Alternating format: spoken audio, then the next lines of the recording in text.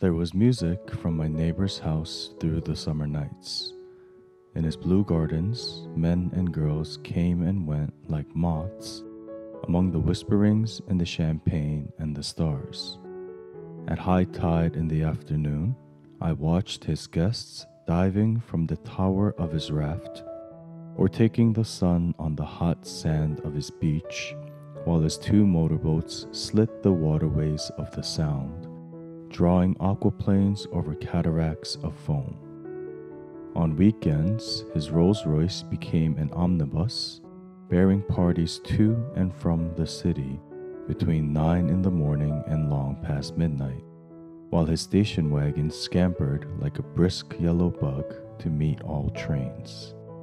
And on Monday, 8 servants, including an extra gardener, toiled all day with mops and scrubbing brushes and hammers and garden shears, repairing the ravages of the night before. Every Friday, 5 crates of oranges and lemons arrived from a fruiterer in New York. Every Monday, these same oranges and lemons left his back door in a pyramid of pulpless halves. There was a machine in the kitchen which could extract the juice of 200 oranges in half an hour if a little button was pressed 200 times by a butler's thumb. At least once a fortnight, a corps of caterers came down with several hundred feet of canvas and enough colored lights to make a Christmas tree of Gatsby's enormous garden. On buffet tables, garnished with glistening hors d'oeuvres, spiced baked hams crowded against salads of harlequin designs, and pastry pigs and turkeys bewitched to a dark gold. In the main hall, a bar with a real brass rail was set up, and stocked with gins and liquors and with cordials so long forgotten that most of his female guests were too young to know one from another. By 7 o'clock, the orchestra has arrived, no thin 5-piece affair, but a whole pitful of oboes and trombones and saxophones and viols and cornets and piccolos and low and high drums. The last swimmers have come in from the beach now and are dressing upstairs. The cars from New York are parked 5 deep in the drive, and already the halls and salons and verandas are gaudy with primary colors and hair bobbed in strange new ways, and shawls beyond the dreams of Castile.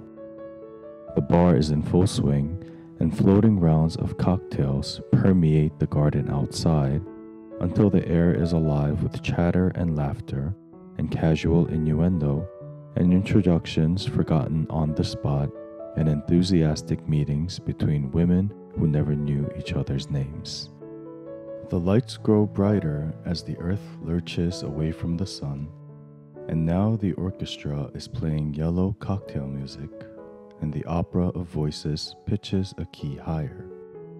Laughter is easier minute by minute, spilled with prodigality, tipped out at a cheerful word. The groups change more swiftly, swell with new arrivals, dissolve and form in the same breath. Already there are wanderers, confident girls who weave here and there among the stouter and more stable, become for a sharp, joyous moment the center of a group, and then excited with triumph, glide on through the sea change of faces and voices and color under the constantly changing light. Suddenly, one of the gypsies, in a trembling opal, seizes a cocktail out of the air, dumps it down for courage, and, moving her hands like a frisco, dances out alone on the canvas platform. A momentary hush. The orchestra leader varies his rhythm obligingly for her, and there is a burst of chatter as the erroneous news goes around that she is Gilda Gray's understudy from the Follies. The party has begun. I believe that on the first night I went to Gatsby's house, I was one of the few guests who had actually been invited. People were not invited, they went there. They got into automobiles, which bore them out to Long Island, and somehow they ended up at Gatsby's door. Once there, they were introduced by somebody who knew Gatsby, and after that, they conducted themselves according to the rules of behavior associated with an amusement park.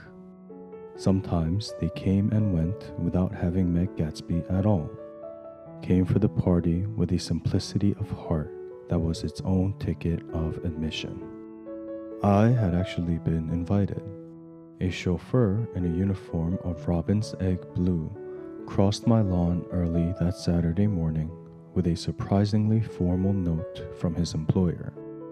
The honor would be entirely Gatsby's, it said, if I would attend his little party that night. He had seen me several times and had intended to call on me long before, but a peculiar combination of circumstances had prevented it. Signed, J. Gatsby, in a majestic hand.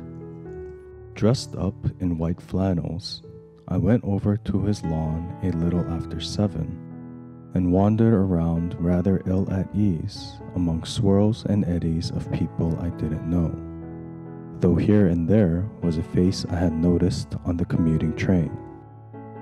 I was immediately struck by the number of young Englishmen dotted about, all dressed well, all looking a little hungry, and all talking in low, earnest voices to solid and prosperous Americans. I was sure that they were selling something, bonds or insurance or automobiles. They were at least agonizingly aware of the easy money in the vicinity and convinced that it was theirs for a few words in the right key. As soon as I arrived, I made an attempt to find my host, but the 2 or 3 people of whom I asked his whereabouts stared at me in such an amazed way and denied so vehemently any knowledge of his movements that I slunk off in the direction of the cocktail table, the only place in the garden where a single man could linger without looking purposeless and alone.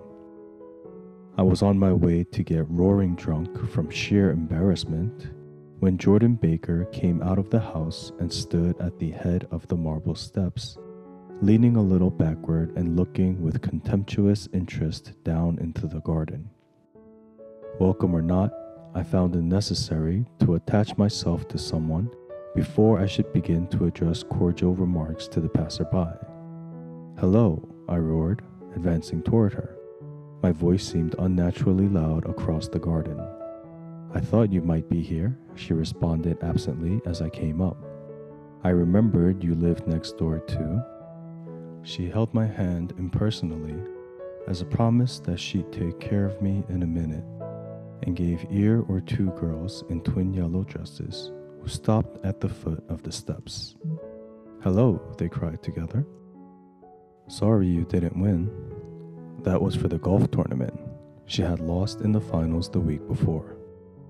"You don't know who we are," said one of the girls in yellow, "but we met you here about a month ago." "You've dyed your hair since then," remarked Jordan, and I started.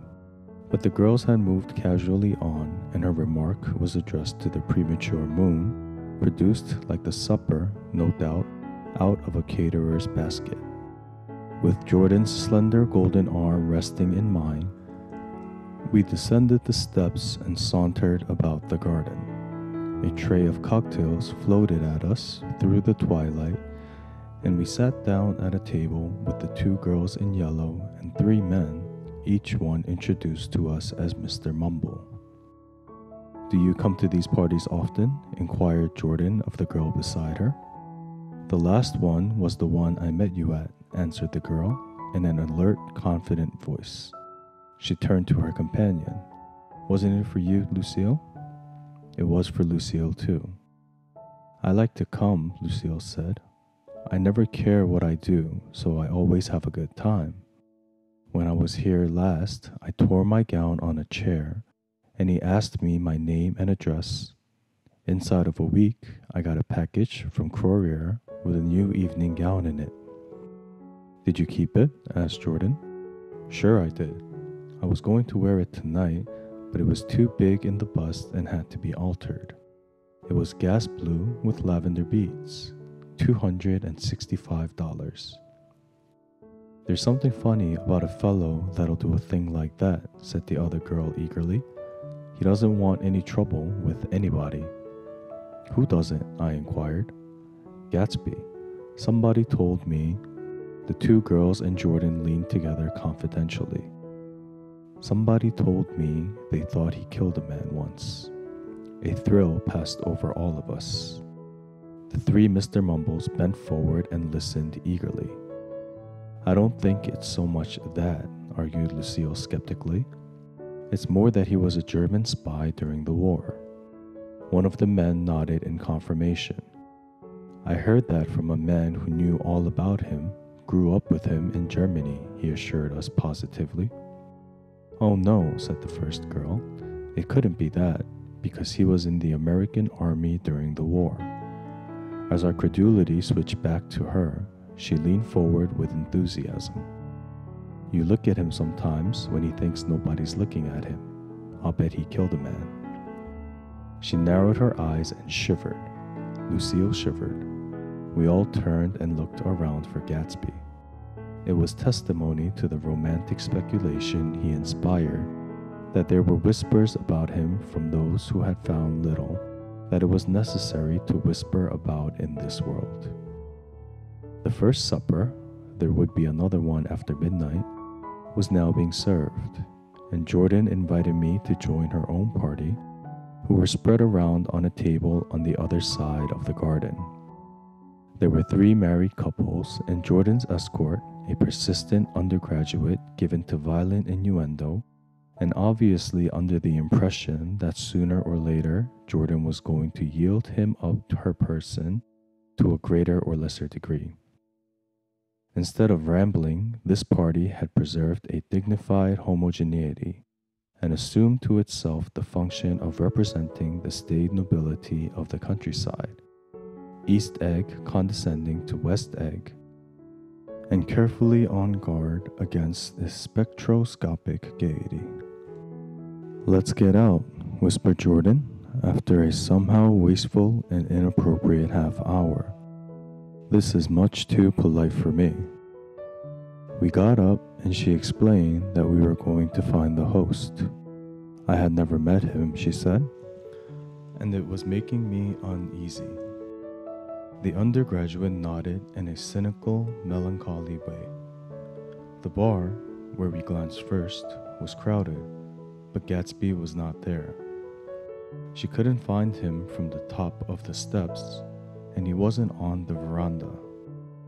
On a chance, we tried an important-looking door and walked into a high Gothic library paneled with carved English oak and probably transported complete from some ruin overseas. A stout, middle-aged man with enormous owl-eyed spectacles was sitting somewhat drunk on the edge of a great table, staring with unsteady concentration at the shelves of books. As we entered, he wheeled excitedly around and examined Jordan from head to foot. "What do you think?" he demanded impetuously. "About what?" He waved his hand toward the bookshelves. "About that. As a matter of fact, you needn't bother to ascertain. I ascertained. They're real." "The books?" He nodded. "Absolutely real. Have pages and everything. I thought they'd be a nice durable cardboard. Matter of fact, they're absolutely real. Pages and, here, let me show you." Taking our skepticism for granted, he rushed to the bookcases and returned with Volume 1 of the Stoddard Lectures. "See?" he cried triumphantly. "It's a bona fide piece of printed matter. It fooled me. This fella's a regular Belasco. It's a triumph. What thoroughness, what realism. Knew when to stop too. Didn't cut the pages. But what do you want? What do you expect?" He snatched the book from me and replaced it hastily on its shelf, muttering that if one brick was removed, the whole library was liable to collapse. "Who brought you?" he demanded. "Or did you just come?" "I was brought. Most people were brought." Jordan looked at him alertly, cheerfully, without answering. I was brought by a woman named Roosevelt, he continued. Mrs. Claude Roosevelt. Do you know her? I met her somewhere last night. I've been drunk for about a week now, and I thought it might sober me up to sit in a library. Has it? A little bit, I think. I can't tell yet. I've only been here an hour. Did I tell you about the books? They're real. There? You told us. We shook hands with him gravely and went back outdoors. There was dancing now on the canvas in the garden. Old men pushing young girls backward in eternal graceless circles, superior couples holding each other tortuously, fashionably, and keeping in the corners, and a great number of single girls dancing individually or relieving the orchestra for a moment of the burden of the banjo or the traps. By midnight, the hilarity had increased. A celebrated tenor had sung in Italian, and a notorious contralto had sung in jazz, and between the numbers, people were doing stunts all over the garden while happy, vacuous bursts of laughter rose toward the summer sky. A pair of stage twins, who turned out to be the girls in yellow, did a baby act in costume, and champagne was served in glasses bigger than finger bowls. The moon had risen higher, and floating in the sound was a triangle of silver scales, trembling a little to the stiff, tinny drops of the banjos on the lawn. I was still with Jordan Baker. We were sitting at a table with a man of about my age and a rowdy little girl, who gave way upon the slightest provocation to uncontrollable laughter. I was enjoying myself now. I had taken 2 finger bowls of champagne, and the scene had changed before my eyes into something significant, elemental, and profound. At a lull in the entertainment, the man looked at me and smiled. Your face is familiar, he said politely. Weren't you in the 1st Division during the war? Why, yes, I was in the 28th Infantry.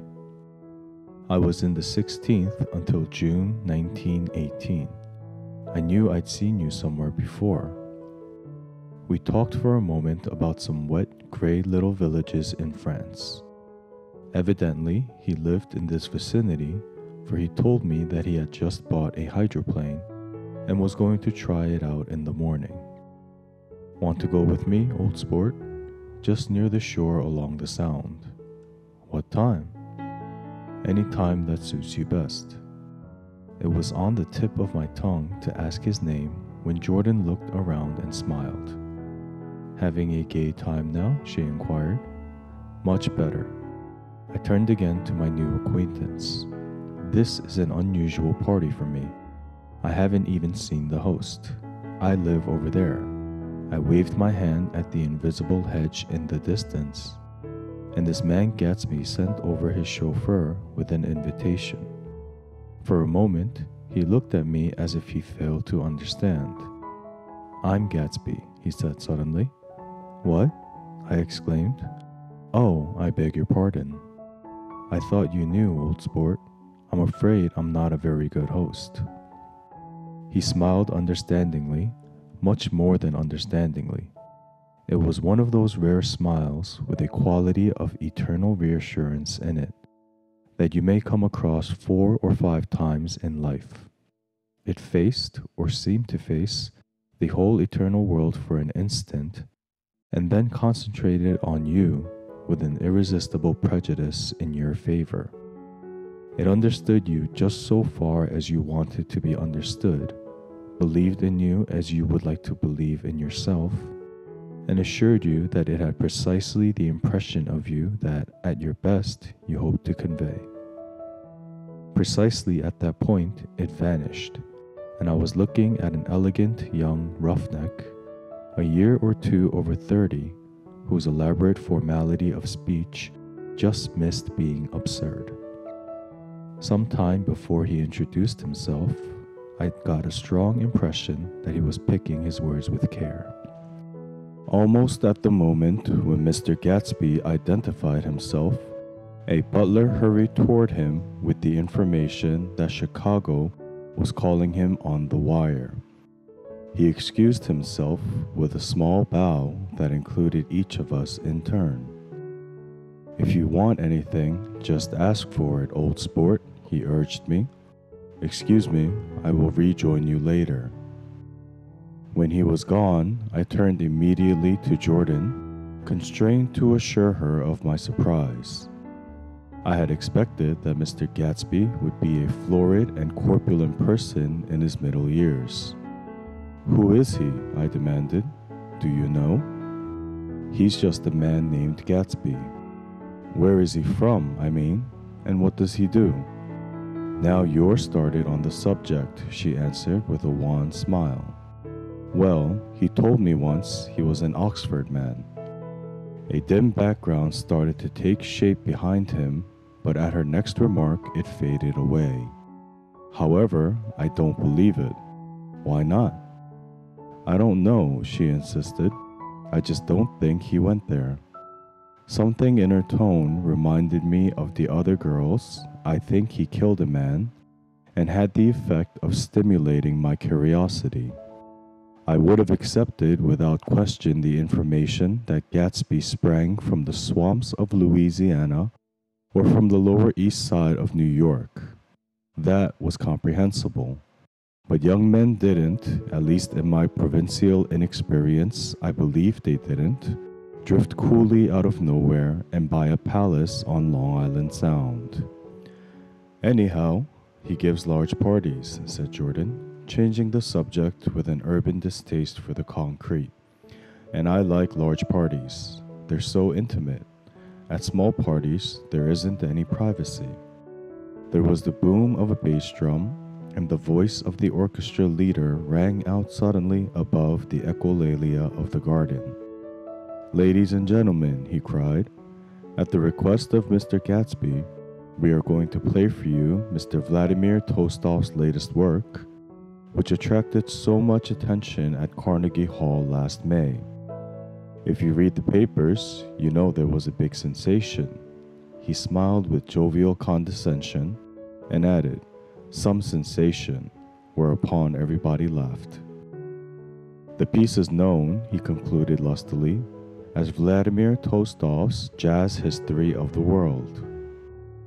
The nature of Mr. Tolstoy's composition eluded me, because just as it began, my eyes fell on Gatsby, standing alone on the marble steps and looking from one group to another with approving eyes. His tan skin was drawn attractively tight on his face, and his short hair looked as though it were trimmed every day. I could see nothing sinister about him. I wondered if the fact that he was not drinking helped to set him off from his guests, for it seemed to me that he grew more correct as the fraternal hilarity increased.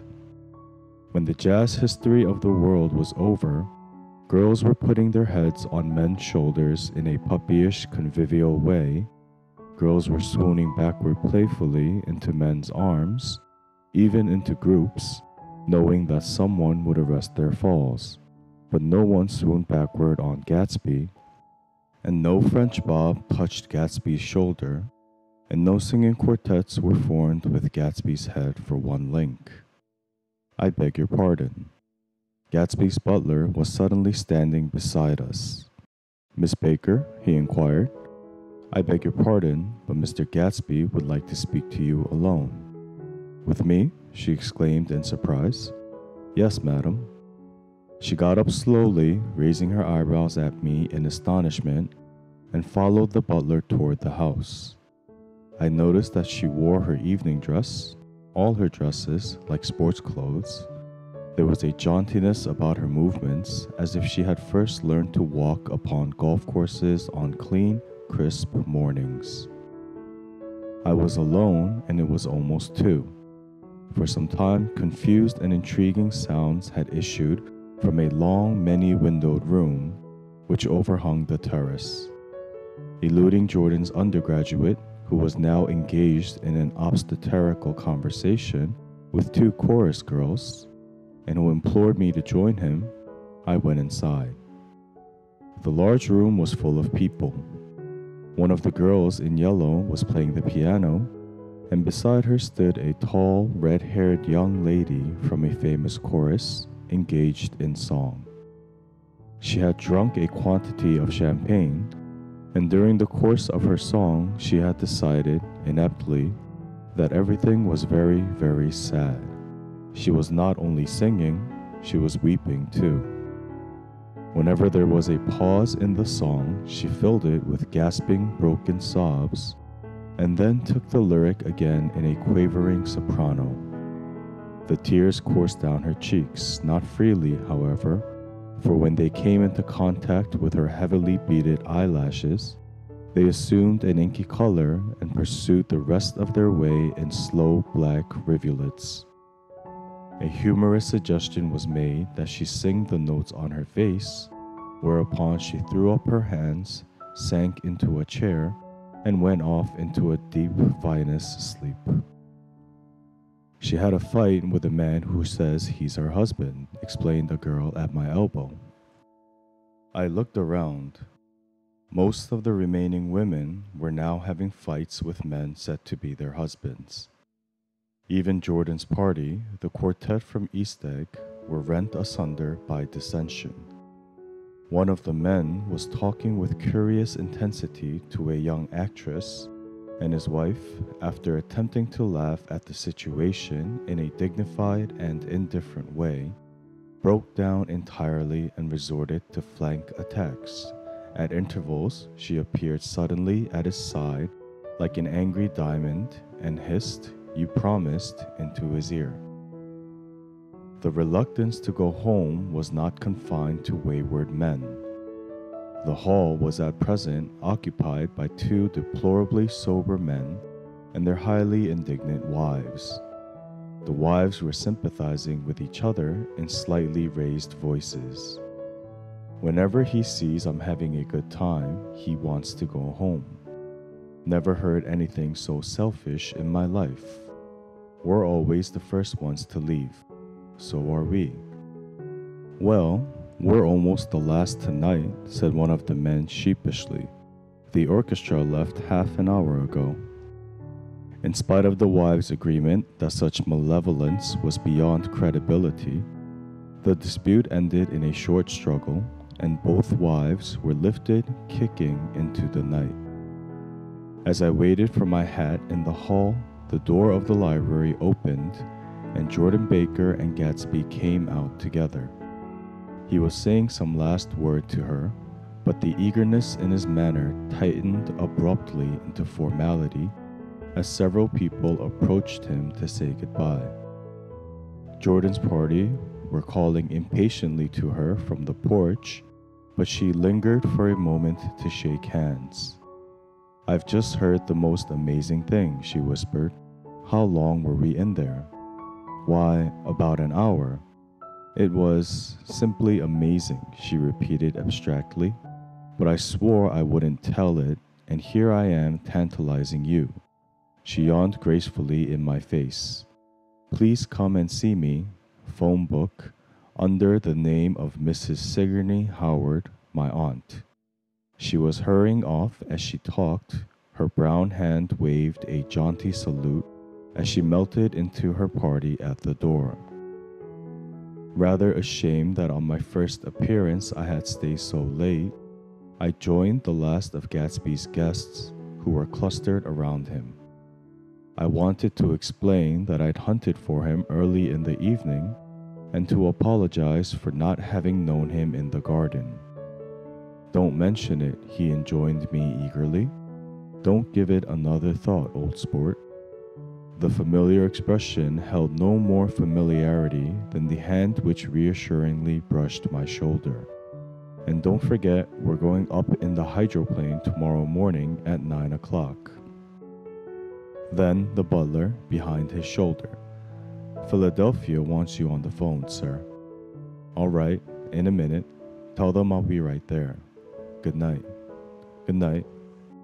"Good night." He smiled, and suddenly there seemed to be a pleasant significance in having been among the last to go, as if he had desired it all the time. "Good night, old sport, good night." But as I walked down the steps, I saw that the evening was not quite over. 50 feet from the door, a dozen headlights illuminated a bizarre and tumultuous scene. In the ditch beside the road, right side up, but violently shorn of one wheel, rested a new coupe which had left Gatsby's Drive not 2 minutes before. The sharp jut of a wall accounted for the detachment of the wheel, which was now getting considerable attention from half a dozen curious chauffeurs. However, as they had left their cars blocking the road, a harsh, discordant din from those in the rear had been audible for some time and added to the already violent confusion of the scene.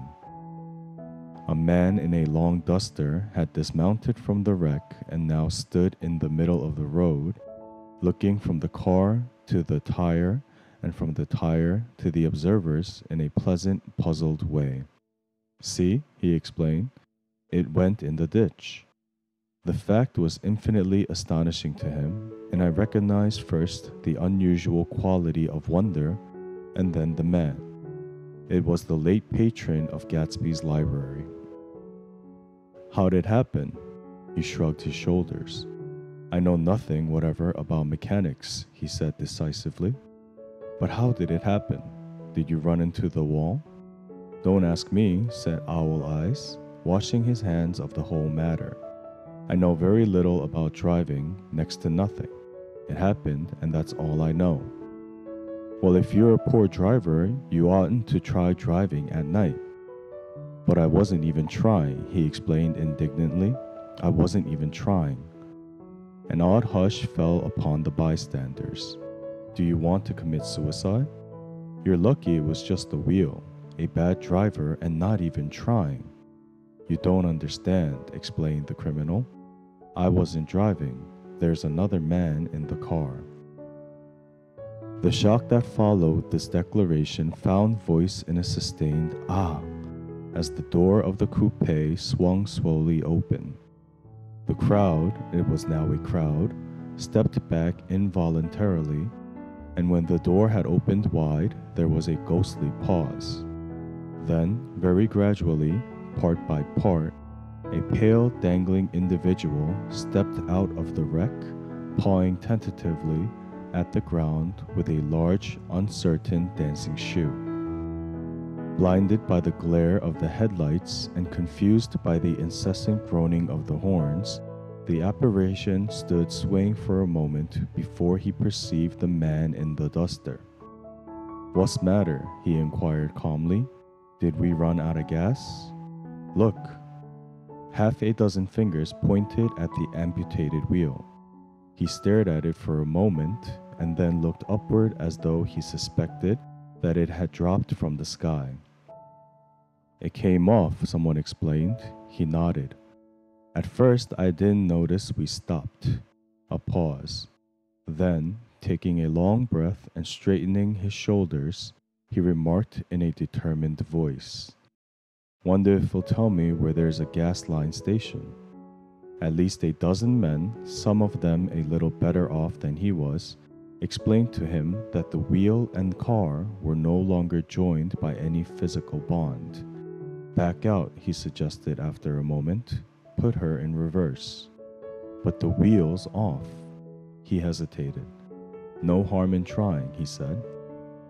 The caterwauling horns had reached a crescendo, and I turned away and cut across the lawn toward home. I glanced back once. A wafer of a moon was shining over Gatsby's house, making the night fine as before, and surviving the laughter and the sound of his still glowing garden.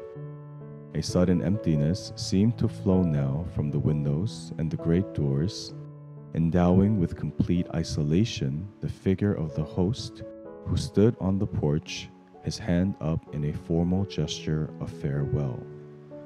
Reading over what I have written so far, I see I have given the impression that the events of 3 nights, several weeks apart, were all that absorbed me. On the contrary, they were merely casual events in a crowded summer, and, until much later, they absorbed me infinitely less than my personal affairs. Most of the time, I worked. In the early morning, the sun threw my shadow westward as I hurried down the white chasms of lower New York to the Probity Trust. I knew the other clerks and young bond salesmen by their first names and lunched with them in dark, crowded restaurants on little pig sausages and mashed potatoes and coffee. I even had a short affair with a girl who lived in Jersey City and worked in the accounting department, but her brother began throwing mean looks in my direction, so when she went on her vacation in July, I let it blow quietly away. I took dinner usually at the Yale Club. For some reason, it was the gloomiest event of my day. And then I went upstairs to the library and studied investments and securities for a conscientious hour.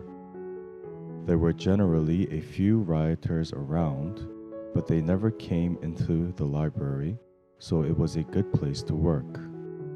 After that, if the night was mellow, I strolled down Madison Avenue past the old Murray Hill Hotel and over 33rd Street to Pennsylvania Station. I began to like New York, the racy, adventurous feel of it at night, and the satisfaction that the constant flicker of men and women and machines gives to the restless eye.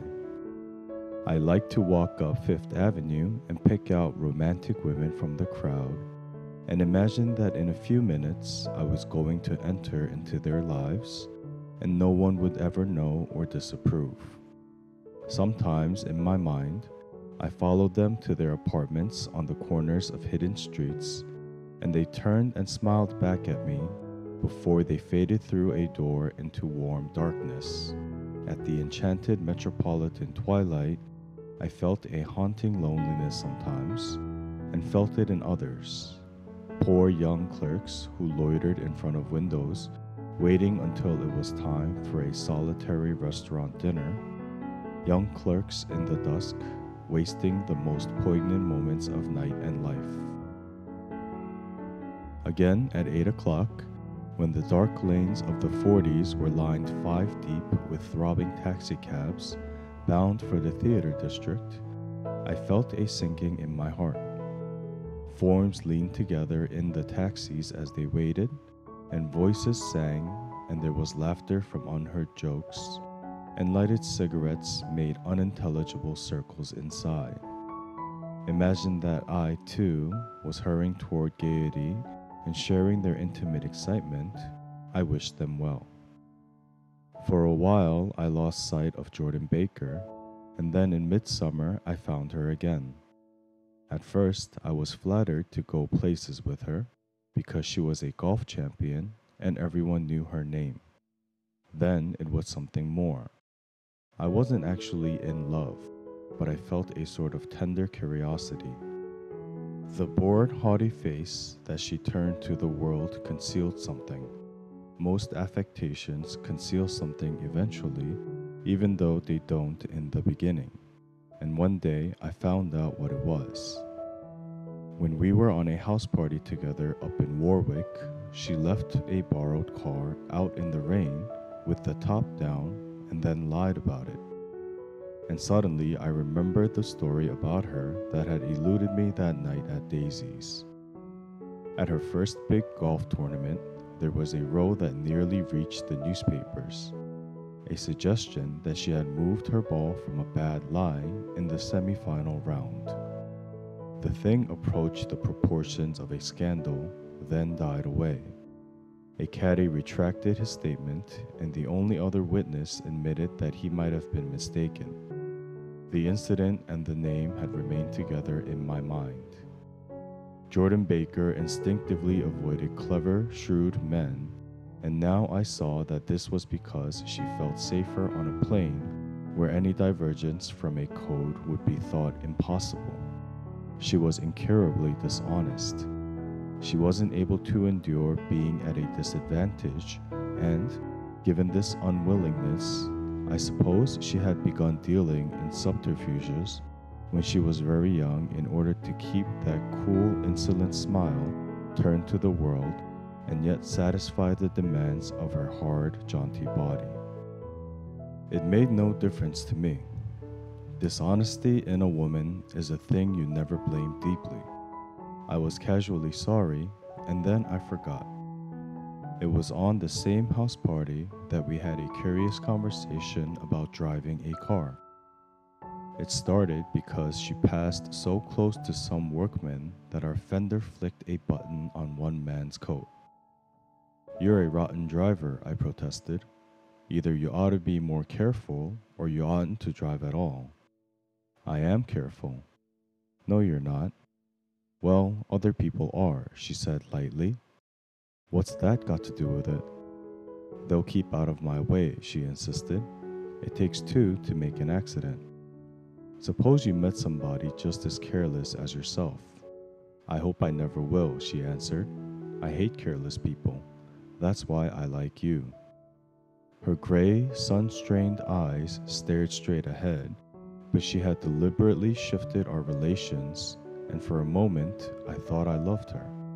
But I am slow-thinking and full of interior rules that act as brakes on my desires, and I knew that first I had to get myself definitely out of that tangle back home. I'd been writing letters once a week and signing them, "Love, Nick," and all I could think of was how, when that certain girl played tennis, a faint mustache of perspiration appeared on her upper lip. Nevertheless, there was a vague understanding that had to be tactfully broken off before I was free. Everyone suspects himself of at least one of the cardinal virtues, and this is mine. I am one of the few honest people that I have ever known.